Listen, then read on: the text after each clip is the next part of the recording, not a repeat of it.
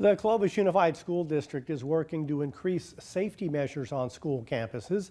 Administrators are preparing to roll out a system they hope will keep kids safer for longer in case of an emergency. Action News anchor Jessica Harrington explains the new automatic door locking system. Student safety is top priority in the Clovis Unified School District. That's why about a year ago, the district rolled out the Catapult app. It's an emergency notification app that can send an alert to all staff on a school campus in the case of an emergency.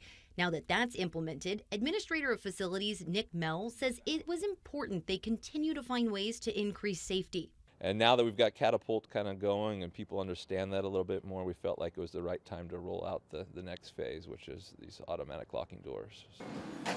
District policy already requires all classroom doors remain locked, but the new system would apply automatic locking devices to what they call unmanned doors, such as doors to hallways or the doors to the administration building. We're electrifying the lock set here so that in the event of an emergency and our staff puts us in a lockdown, it will simply release the panic bar in this and it will automatically lock these doors.